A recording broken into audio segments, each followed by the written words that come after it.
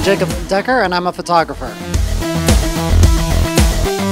I started out as an animator and transitioned into photography. I love the immediacy of dealing with people and communicating my vision instantaneously and really developing it as I go with the subject right in front of me.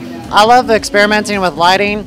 I use a lot of strobe lights and I use a lot of gels, and I like to create an alternate reality for my subjects to express themselves.